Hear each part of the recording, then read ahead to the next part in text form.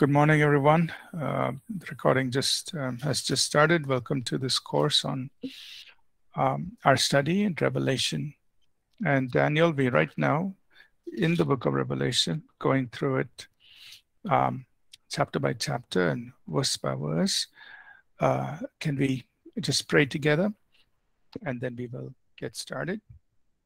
Thomas, would you be able to lead us in prayer, please? And we'll start.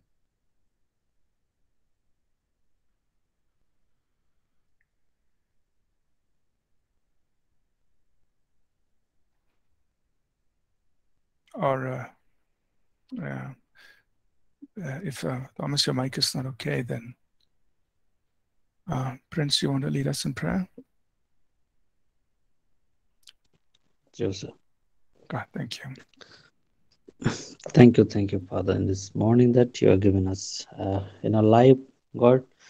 We pray that in this time and submit in your hand, Lord, help us to, as we're going to learn your word from the book of Revelation, Lord. And help us, Holy Spirit, who we need your help, we can understand more and more and apply in our life also, and so we can live life with you, Lord. Thank you. I pray that all the students, also I pray for Pastor and all the internet connectivity, Lord, everything that you are working fine, Lord. And this time I submit all things in your hand. In Jesus' name I pray. Amen. Thank you. Thank you. Good morning, everybody, once again.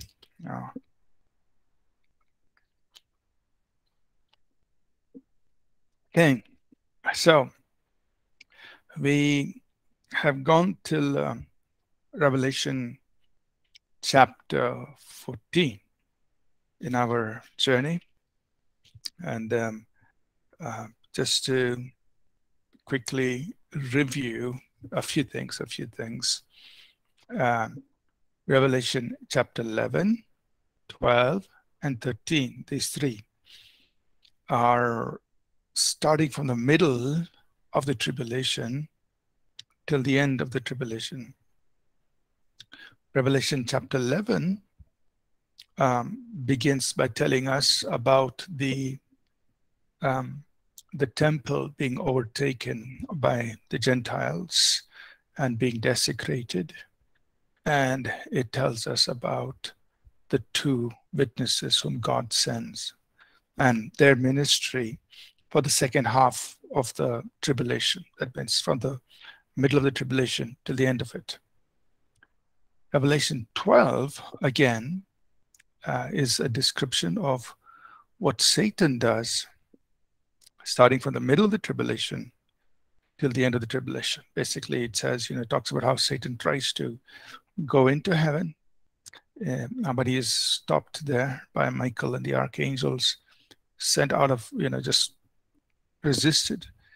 And so he comes back to the earth with great vengeance, knowing that he has a very short time. Revelation 13 is again talking about middle of tribulation till end of tribulation, but the focus is on the Antichrist and the false prophet, what they do during that 3.5 year period.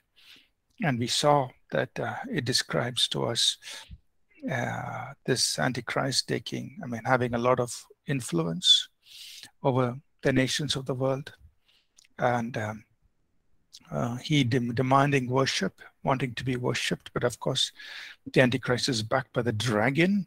So when people worship the beast or the Antichrist, they're actually worshiping the dragon or Satan.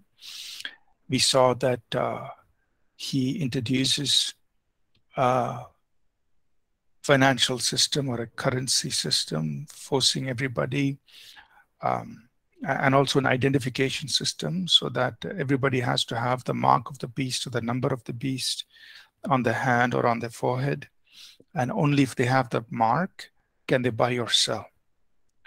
And then we also saw how there is this false prophet who's doing many signs and wonders, and he's he creates an image of the beast and he's making people worship that. So really, Revelation 13 is talking about all the control and the influence that the Antichrist and the false prophet have over the world. Revelation 14, we said, is a chapter of announcements. There are 5 angelic announcements that are made in chapter 14, which we saw last week. That we see in the beginning of chapter 14, the 144,000 Jews are taken into heaven. And then there's an angel that is proclaiming the everlasting gospel. There's another angel that's announcing the fall of Babylon. There's a third angel. This is Revelation 14:9, which is warning people not to receive the mark of the beast. There's another angel, Revelation 14:14, that's announcing the great harvest of souls that is to come. And Revelation 14:17, the 5th angel, is announcing about the great judgment that is to come, the winepress of the wrath of Almighty God. Right? And so that is where we stopped last week. And we are going to begin today in Revelation chapter 15. So here it is the beginning of the 7 bowl judgments. So we've gone through the first 2 woes, or sets of woes or wraths or judgments. Now this is a 3rd woe, or the 3rd set of judgment, which is the final set. So this 3rd woe is you would say, like,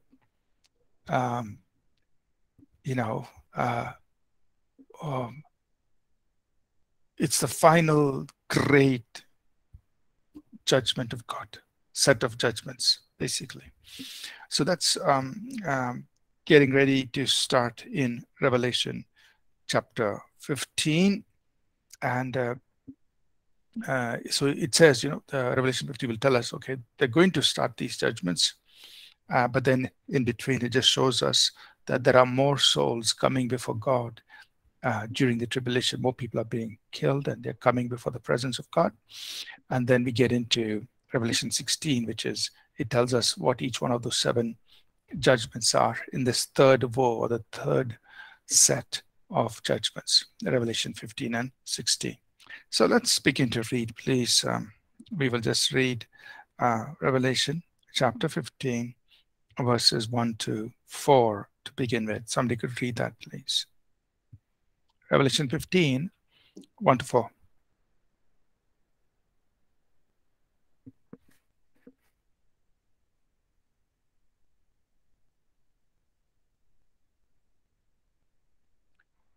All right. Revelation 15, 1 to 4. 1 to 4. Then I saw another sign in heaven, and marvelous, 7 angels having the 7 last plagues.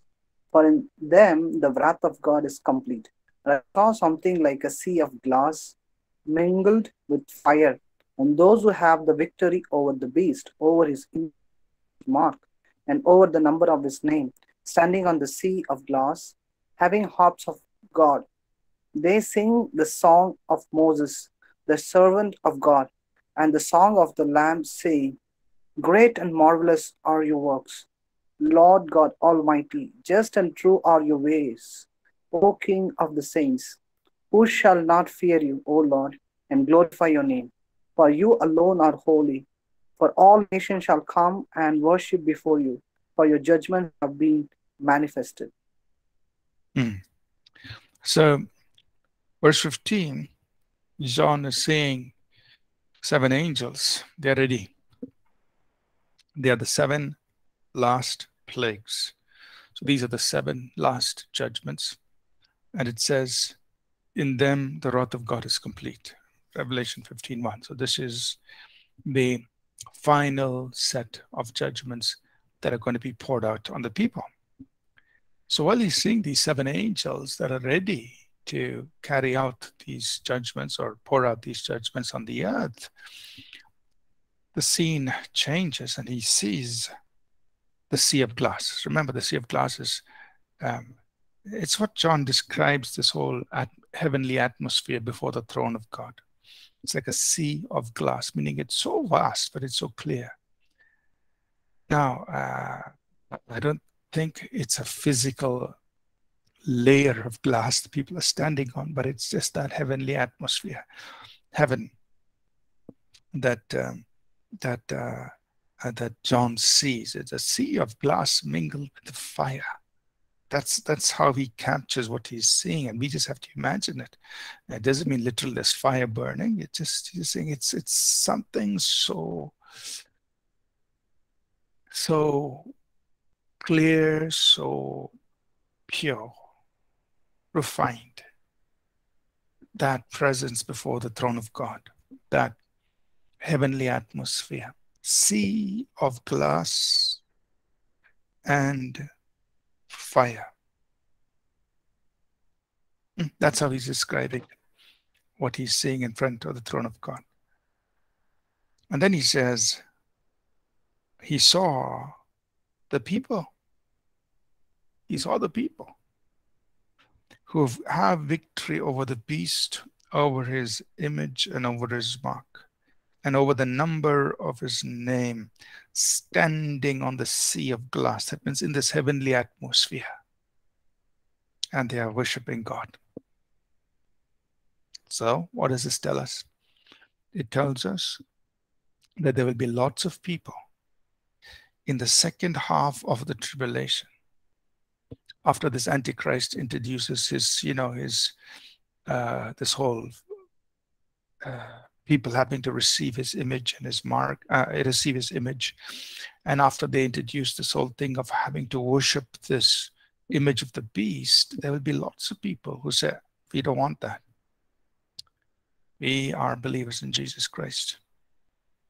And so they're going to die. They're going to be killed. But in their death, they're having victory. It says, those who have victory over the beast. This is verse 2. Remember, in Revelation 12:11, it says, they overcame him by the blood of the Lamb and by the word of the testimony, and they loved not their lives unto death. So they overcame the devil by the blood of the Lamb, by the word of the testimony, and they also overcame in death. That means they died, but their death was a victory, because they died refusing to receive the mark of the beast. That's what he's saying here. Those who have victory over the beast, Revelation 15:2. So even in death, there is victory.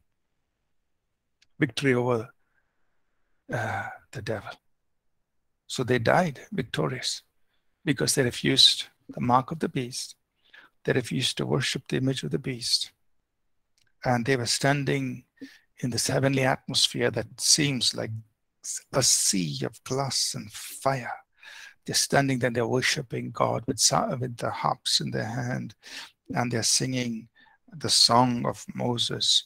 And these are the words, right? Beautiful words. Great and marvelous are your works. Great and marvelous are your works. And we can say that of God even now, even today. We can sing the song of Moses. These words, we can sing it. Lord, great and marvelous are your works, Lord God Almighty. Just and true are your ways, O King of the saints. Who will not fear you, O Lord, and glorify your name? For you alone are holy. All nations shall come and worship before you. All nations shall come and worship before you. Right? So we can just worship God even with these same words. Can you imagine? These are the words that are being used in heaven to worship God. And these are the same words we use today on earth to worship God. So what a privilege it is that we could use these words to worship God. Whether in heaven or on earth, we can sing the same song. We can use the same words to worship God. So sometimes we think, oh, when I get to heaven, it'll be such a wonderful time of worship. Yes, it is true, because the whole atmosphere is different. We will be standing on the sea of glass and fire. We'll be standing in the very presence of God. The atmosphere will be different. But we have the privilege of using the same words today, here on earth, to worship God as we would be in heaven. In other words, we can worship God. Our worship of God can be glorious from earth while we are here today. Inasmuch as this will be glory, it of course will be more glorious when we are in His presence. But what I'm saying is those words that we use are the same. We are describing, or we are expressing, we are adoring God. Great and marvelous are your works. We can say that. We'll say that now, and we'll say it in heaven also. Great and marvelous are your works. Lord God Almighty, just and true are your ways. God, I recognize your ways are just, righteous, fair, equity, just, and true. They're always truthful. They're always, perfect. Just and true are your ways, oh God. So He's seeing these people worshiping God. So let's read verses 5 through 8, please. Somebody could read that. Revelation 15, 5 through 8, the next set of verses.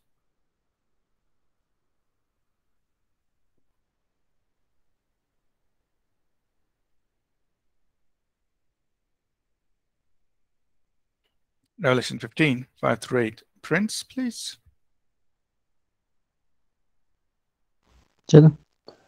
After these things, I looked, and behold, the temple of the tabernacle of the testimony in heaven was opened. And out of the temple come the seven angels having the seven plagues, clothed in pure bright light, and having their chests girded with golden bands. Then one of the four living creatures gave to the seven angels seven golden bowls full of the word of God, who lives forever and ever. The temple was lifted, filled with smoke from the glory of God and from His power, and no one was able to enter the temple till the seven plagues of the seven angels were completed. So what is John saying? He's saying these seven angels come out of the temple. They're ready to do what they have to do, which is to pour out the seven bowls. And one of the four living creatures who are next to the throne hand them these bowls, meaning saying, okay, this is what you have to do. And then they are ready to pour out the wrath of God. Now, just some things that we notice here is John says, I saw the temple of the tabernacle of the testimony in heaven was open. So he's looking into the temple. The temple is opened. And it's talking about the tabernacle of the testimony. So this is having reference to the tabernacle of Moses. So when Moses was told to build the tabernacle, he was told to build it in a line or as a copy of what was in heaven. So what he built on earth was a copy of what was there up in heaven. So that's the tabernacle of testimony, making reference to the tabernacle of Moses. But what's in heaven is also called the same thing. It's a temple, the tabernacle of the testimony in heaven, or the sanctuary. So he's seeing this tabernacle, heavenly tabernacle, it's a real tabernacle. He's seeing that open and angels walking out of that tabernacle. And these angels are clothed in pure white, bright linen and golden bands. So brightness and gold, brightness and gold, purity and divinity. So bright light, bright, pure bright linen, or white, purity, gold, divinity, and showing that these are pure and divine beings, spiritual beings, divine from God. So pure, bright linen, white, representing purity, golden bands, gold representing divinity from God, of God, belonging to God. And the temple is filled, verse 8, is filled with the glory of God and from his power.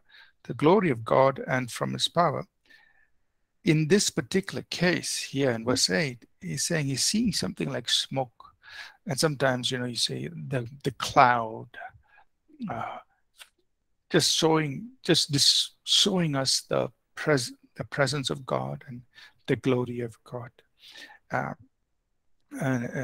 So even for us in the natural realm, there will be times when we may see something like this. These are tangible expressions of the glory and the power and the presence of God.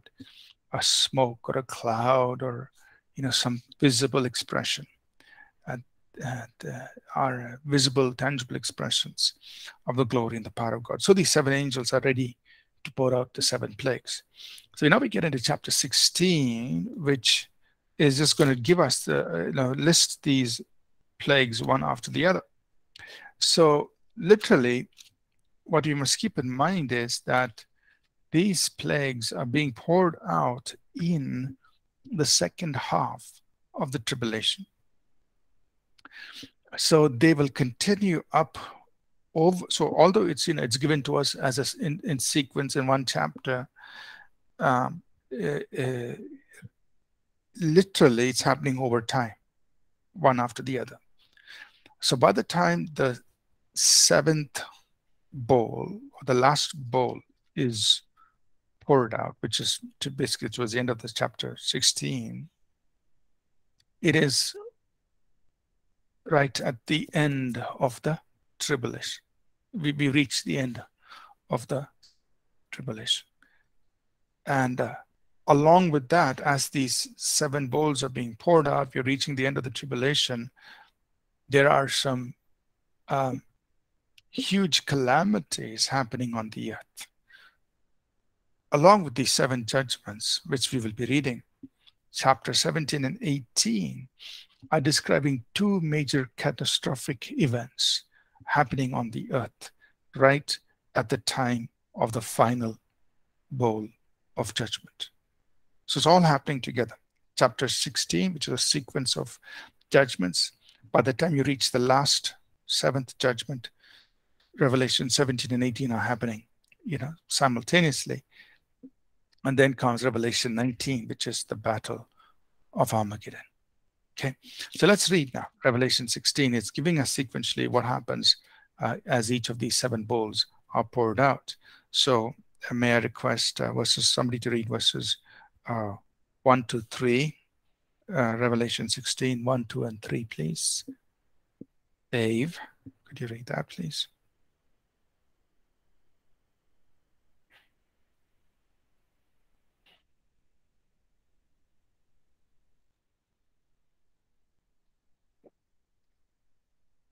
Yes, sir. Then I Oh, heard a loud voice, yeah. from the temple saying to the 7 angels, "Go and pour out the bowls of the wrath of God on the earth." So the first went and poured out his bowls upon the earth, and a foul and uh, loathsome Sore.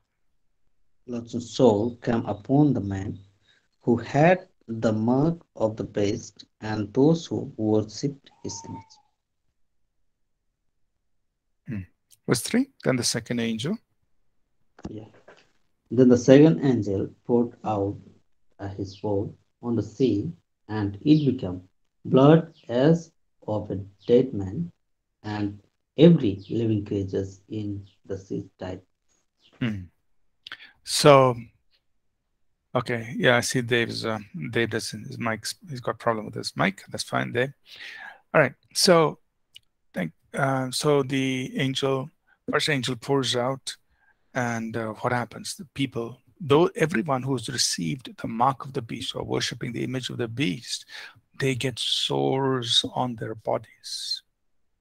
In other words, this is God's judgment for them for worshiping the beast, the Antichrist, which basically is worshiping Satan.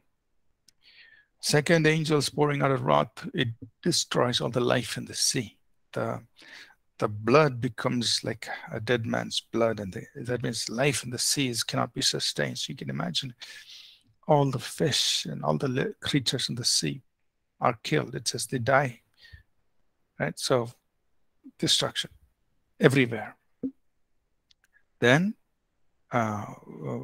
verses 4 through 7, the next third angel, Revelation chapter 16, 4 through 7. Kanan?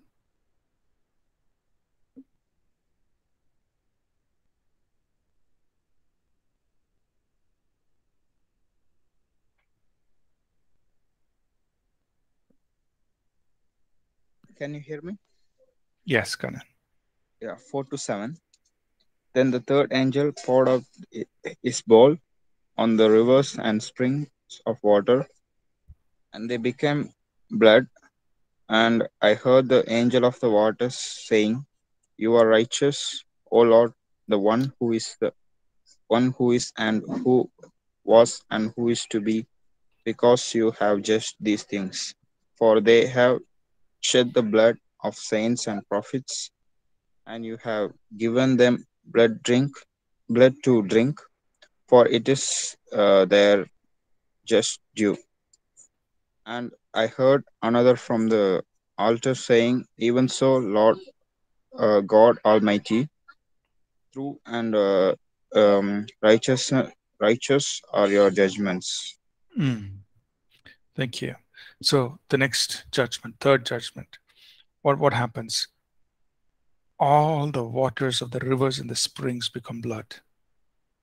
And there's this angel who says, Lord, you are righteous, you are just in doing this, because the people have shed the blood of saints and prophets, right? So they have spilled the blood. They have killed, basically. They have killed saints and the prophets. And so now they are being made to drink blood. Yeah. And so it says, God, you are righteous and you are just when you're judging the people. So, when we read these judgments and we think, wow, this is really serious. I mean, everything in the sea is destroyed. The waters on the rivers and the springs are destroyed, are turned into blood. So obviously, people can't drink anything. And they have to drink blood, it says. But then the angel is saying, God, you are just. You're righteous in this judgment. Why? The people have done so wickedly. They've killed your saints and your prophets. And this is what they will reap. This is the judgment, the punishment for sin, for their wrongdoing. And so God is just. So in all of these judgments, God is being just. He is not being wicked. He is not being mean. It's judgment. This is what is due to the people for the works, for the wickedness that they have committed. So, could somebody read for us verses 8 through 11, please? The next two judgments. Revelation 16, 8 through 11. Kiran? Yes, sir.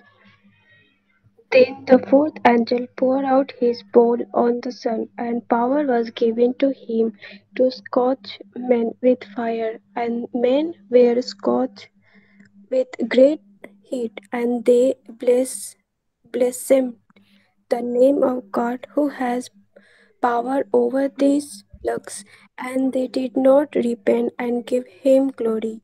Then the fifth angel poured out his bowl on the throne of the beast, and his kingdom became full of darkness, and they gnawed their tongues because of the pain. They blasphemed the God of heaven because of their pains and their sores and did not repent of their deeds. So next to fourth and fifth, there is the sun becomes really hot. The sun becomes really hot, and just scorching the people. But people blaspheme God. They speak, evil towards God. They don't repent. And the next one is this complete darkness in the kingdom, or in the regions of where the beast has his influence, and it's full of darkness, it says. And the people, again, they blaspheme God. They do not repent of their deeds. So this is terrible, climactic conditions, whether there's too much heat or it's complete darkness. So terrible conditions. And people are blaspheming God, meaning they're getting angry. They are, trying to be, they are being rebellious against God. There's no repentance, right? In spite of all the judgments. And they're speaking against God. So now we come to the last two, the final two judgments that are going to be poured out. Revelation, the 16th chapter. Can somebody read verses 12 to 16? This is the sixth angel. Revelation chapter 16, verses 12 to 16. Somebody could read it. Aaron has just dropped off, so maybe we could have Thomas could read it for us, please. Then the sixth angel poured out his bowl on the great river of Euphrates. Its water was dried up, so that the way of the kings from the east might be prepared. And I saw three unclean spirits like of frogs coming out of the mouth of the dragon, out of the mouth of the beast, out of the mouth of the false prophet. For they are spirits of the demons, performing signs which go out to the kings of the earth and of the whole world, to gather them to the battle of the great day of God Almighty. Behold, I am coming as a thief. Blessed is he who watches and keeps his garments, lest they walk naked and they see his name. And they gathered them together to the place called in Hebrew Armageddon. So now what's happening is the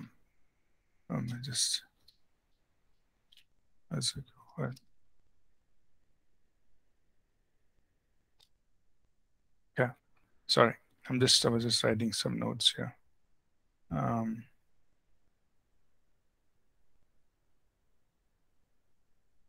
So now in this judgment, that's the sixth one, when the sixth angel pours out the bowl, the river Euphrates is dried up. So that whole space is dried. But the main thing that we must understand is it's talking about kings, verse 12, Revelation 16, verse 12. Kings from the east are going to move in.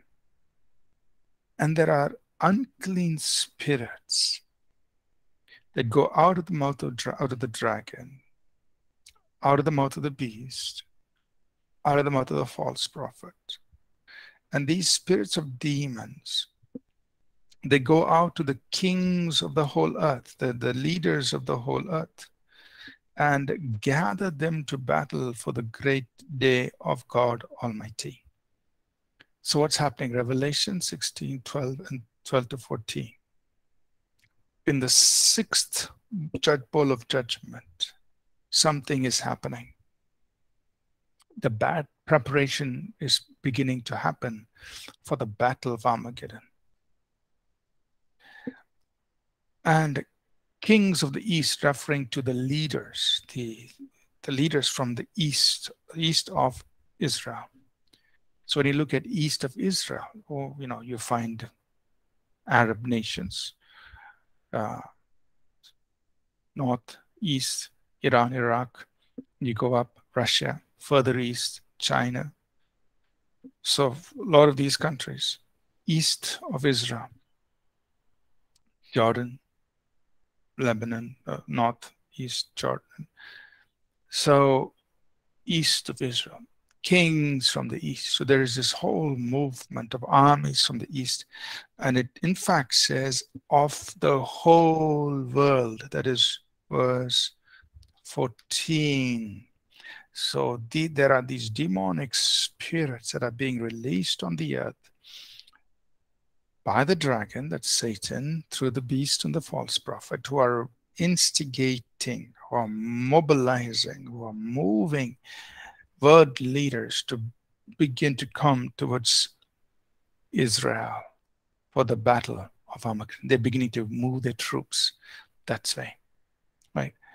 So, I mean, if you want to look at, just as an example, like I'm not saying that this is the battle of Armageddon, but if you look at what the Russian president Putin did, he moved all his troops, not all his troops, but a large number of troops, about 100,000, sometimes some estimates say 200,000 troops, and circled Ukraine by land and also by sea, right? So he moved on. Now, initially people didn't think, at least Ukraine didn't think he was planning to attack. He was just saying, no, we're just doing military exercises and all that. But actually, his plan was to attack. He began to mobilize his troops and surrounded Ukraine. Now, you can think about how the Battle of Armageddon is going to be. Kings from they're all coming. There are people from the east, so the armies are going to build up. There are going to be armies from other parts of the world coming, all towards this battle of Armageddon. Now, when we look in the scriptures, what instigates or what causes the battle of Armageddon? If you turn with me to the book of Joel, so keep your hand here in Revelation 16, and you turn with me, please, to the book of Joel, chapter 3. So if you could just go with me to Joel, chapter 3, Daniel, Hosea, and Joel. Joel chapter 3. If you look at verses 1 and 2. Joel chapter 3, verses 1 and 2. Could somebody read that, please? At the time of those events, says the Lord, when I restored the property of Judah and Jerusalem, I will gather the armies of the world into the valley of Jehoshaphat. There I will judge them for harming my people, my special position, for scattering my people among the nations, and for dividing up my land. They cast. That's right. Thank you. So you see there, Joel chapter 3, verse 1 and 2. And we can read this whole chapter. But let's just look at some of the things. In verse 1, God is saying, I'll bring back the captives of Judah and Jerusalem. So God has brought his people back to their land. So that verse 1 has been fulfilled. Next, what's going to happen? Verse 2, he says, I will gather all nations and bring them to the valley of Jehoshaphat. That is, he's bringing them to the battle of Armageddon, which we just read in Revelation 16, 12 to 14. And I will enter into judgment with them there because of my people, because of what they've done to my people. And notice one of the things he says, they have also divided up my land. they have also divided up my land. So one of the things, one of the reasons that's going to lead to this build-up in the Battle of Armageddon, based on Joel chapter 3, verse 2, is they're going to divide up the land. So, you know, if you look at the political situation, the scenario, what's going on right now is Israel has its land, and on both sides there are the Palestinians, and they have the small portions of land. Now, by all means, you know, they definitely need their place to stay. But there's so much of dispute between Israel, Palestinians, over who has the right to that land. Right? The fight is going on. It's been going on for some time.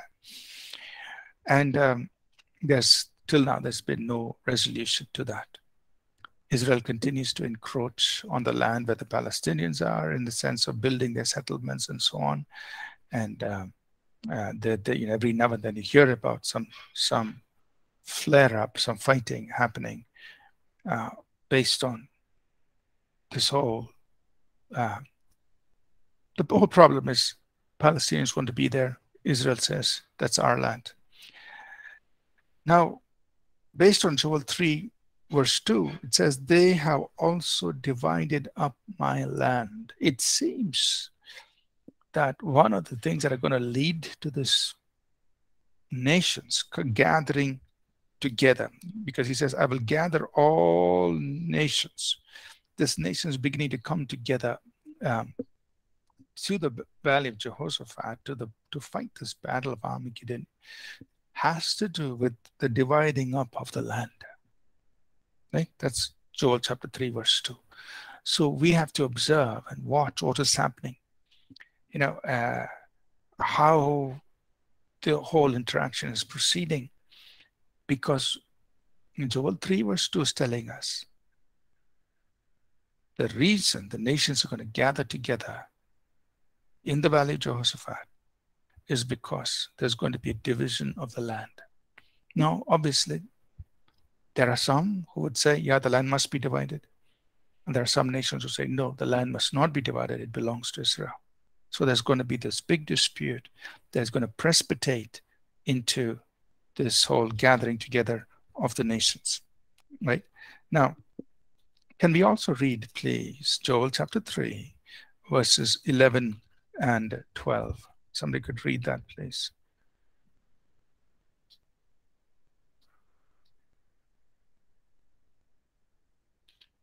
Joel 3, 11 and 12. Joel 3, 11 and 12. Come quickly, all you nations everywhere, gather together in the valley. And now, O Lord, call out your warriors. Let the nations be called to arms. Let them march to the valley of Jehoshaphat. There I, the Lord, will sit to pronounce judgment of them all. Right.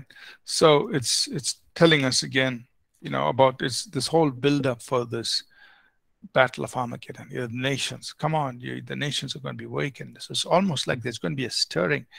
Revelation. So basically, I'm explaining further. Revelation 16, 12 to 14, right? Sixth angel has poured out the bowl. And what is that about? It's about nations coming together, coming against each other, preparing for battle, preparing for war, right?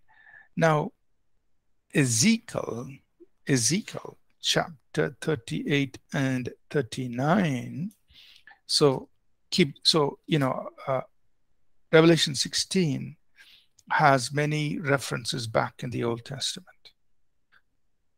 Joel chapter 3, Ezekiel chapters 38 and 39, and also Zechariah chapter 13. All of these are kind of related to Zechariah chapter 14. Yeah. They're all related to Revelation 16, 12 to 14, this battle of Armageddon and how the nations will prepare themselves for this battle. Right? So if you turn with me to Ezekiel 38 and 39. Ezekiel 38 and 39. Can somebody read for me? Read, please. You can read this whole chapter, Ezekiel 38 and 39, and they're describing this, what will happen, the sequence of events in this battle of Armageddon. But let us just read Ezekiel 38, 1 to 11, and then I'll just point out a few other verses. Ezekiel 38, 1 to 11, could somebody read that, please? Sir, shall I read? Okay, go ahead. Ezekiel 38, 1 to 11. This is another message that came to me from the Lord. Son of man, turn and face God of the land of Magog, the prince who rules over the nations of Meshech and the Tubal, and prophesy against him. Give him this message from the sovereign God. God, I am your enemy. I will turn you around and put hooks in your Jews to lead you out with your whole army, your horses and charioteers in full armors of a great horde, armor with the shield and sword. Persia, Ethiopia, and Libya will join you too with all their weapons. Gomer and all its armies will also join you, along with the armies of Beth Jugarma from the distant north and many others. Get ready, be prepared, keep all the armies around you mobilized and take command of them. A long time from now, you will be called into action. In the distant future, you will be swooped down on the land of Israel, which will be enjoying peace after recovering from war, and after its people have returned from many lands to the mountain of Israel. You and all your allies, a vast and awesome army, will roll down on them like a storm and cover the land like a cloud. This is what the sovereign Lord says. At the time, evil thought will come to your mind, and you will devise a wicked schemed. You will say, Israel is an unprotected land filled with the unveiled villages. I will march against her and destroy these people who live in such confidence. Mm, mm. So, it's very interesting to read Ezekiel chapters 38 and 39. I encourage you to read it. Now, Ezekiel is prophesying. Now, you say, okay, what time period is he referring to? And that answer is in verse 8. He's saying, in the latter years, somewhere out in the future, this is going to happen. And he mentions many tribes and peoples, so if you go to Ezekiel 38, verse 2, he talks about Gog and Magog, the prince of Rosh. And now, I'm not a scholar in tribes and those kinds of things. So these are things that I just take from Bible scholars or people whom I trust. And from what my reading of their writings, they are referring. So they mention that these tribes and these peoples are referring to. So for Gog and Magog, the prince of Rosh, Russia, Meshech and Tubal, and Rosh, Meshech, and Tubal are referring to tribes that are in Russia. And then verse 5, Persia, Of course, Persia, we know for sure, it refers to Iran and Iraq, Arab nations. Ethiopia and Libya, Arab nations. Gomer, they say, refers to Eastern people in Eastern Germany. Now, I'm not sure where they are, how they are, but all of these nations come into an alliance. So Russia, Iran, Iraq, Arab nations, Ethiopia, Libya, Gomer. So these nations are being moved against Israel. And this is in the latter years. And it says here in verse 10, in verse 8, God says, I have gathered Israel, my people, on the mountains of Israel. So that has happened. God's people have come back to their land in the latter years. This has happened. But then it says, these countries, these nations, an evil thought will come into their mind. So Russia, Gog and Magog and Rosh, they're going to lead this. They're going to have this thought, hey, these people are living there, I'm going to go against them, right? And then just look quickly with me a few verses. Oh, actually, we've already gone into our break time. All right, so let's take our break. I'll come back and I'll just highlight a few things in Ezekiel 38 and 39. I would encourage you to read these two chapters a little later, because it's giving us details on how this battle of Armageddon is going to take place. And it's quite interesting to read. Okay, let's take a break. We'll come back in 10 minutes and continue. Thank you.